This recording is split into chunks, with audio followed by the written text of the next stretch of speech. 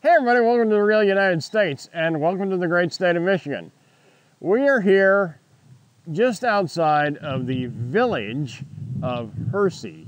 Now, make sure you heard that right. It's Hersey, not Hershey. Hershey's in Pennsylvania, and we've been there and did an episode there. This is Hersey. And we are here on a bridge over the Muskegon River.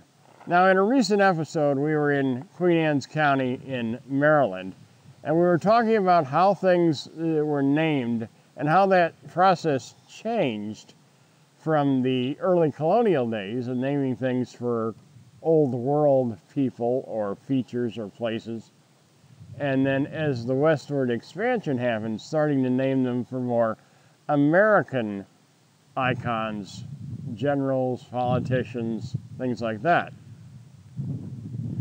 Well, it was brought to my attention by my niece that in many of the north central states, a lot of things are actually named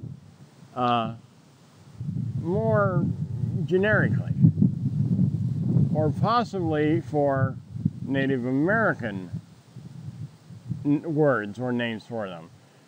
For example, not too many miles from where we're standing here in west central Michigan is a lake which is simply called Blue Lake. And here in the state of Michigan, up in the Great Lakes, there is an island simply called Round Island. So sometimes things are just named because that's kind of what it looks like.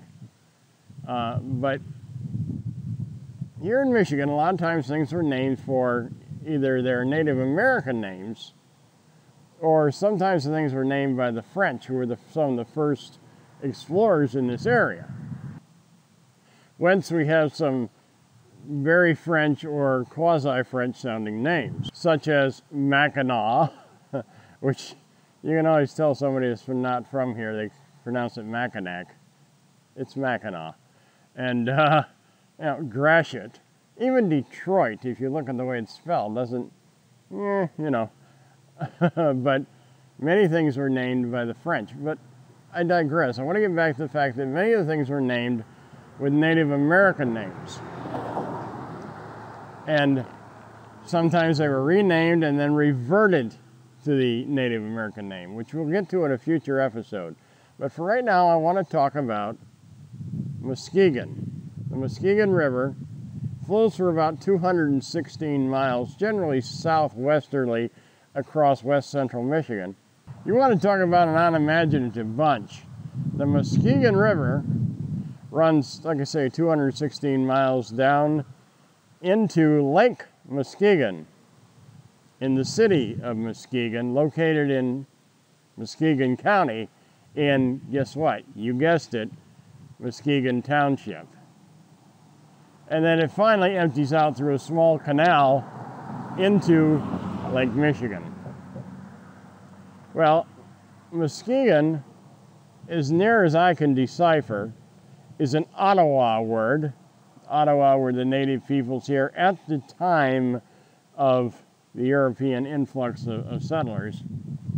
And it means marshy river or possibly swamp in the Ottawa language. Clearly, the native Ottawa people did not view the Muskegon the way we did when our ancestors came here, because the Muskegon River was a major artery through this part of the country.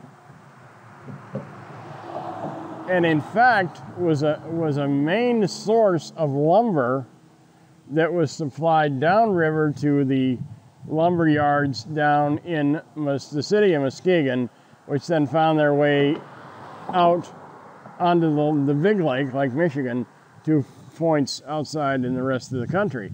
But again, we're going to get to that in our next episode about the village of Hersey.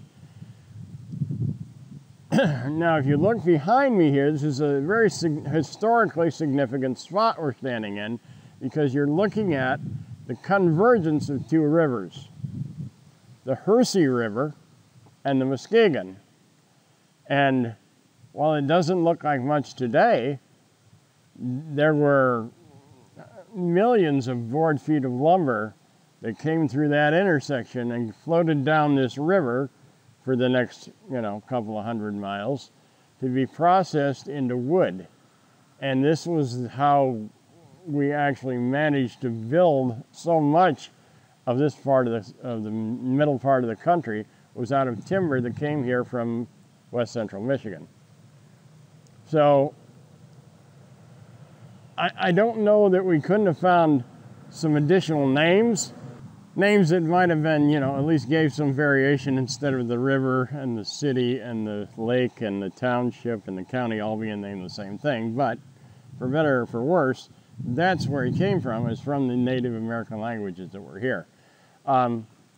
It's a beautiful river. Now today, obviously you can't run logs down it because you may have seen about 5 or 6 years ago in episodes we did, there are 2 major hydroelectric dams on this river down in Newaygo and Points downriver that were built in the first part of the 20th century. But certainly in the very beginning or actually the middle to late part of the 19th century, there were huge amounts of logs. And to this day, I'm given to understand that you can still, if you canoe down this river, can find submerged logs stuck in the mud from back in the 1870s. And that's, here we are in the 21st century. So an enormous number of logs went down here. Obviously this land now wouldn't produce that kind of timber, and it's now largely farmland. West Central Michigan is largely known as orchard country. A lot of fruit is grown here. However, there's a lot of dairy. There's a lot of produce. West Central Michigan, although much further south, is home to Gerber baby food. So there's a lot of, butternut squash grown in this part of the country, and green beans and things that are processed into baby food down in Fremont, Michigan. So when we cleared off all this land, cut the timber, it was being put into production for agriculture later on. Anyway, the Muskegon River, this beautiful river, played such a huge role in the development of, the whole central part of the nation, certainly in the north central part of the nation. But we'll get to that, like I say, in the next episode when I talk to you about the village of Hersey and the Hersey River.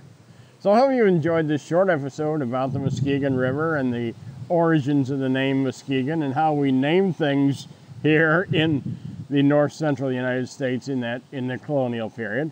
If you got questions or comments, please leave them in the comment section down below. You want to just stop and say hi. I always enjoy that. Love hearing from everybody.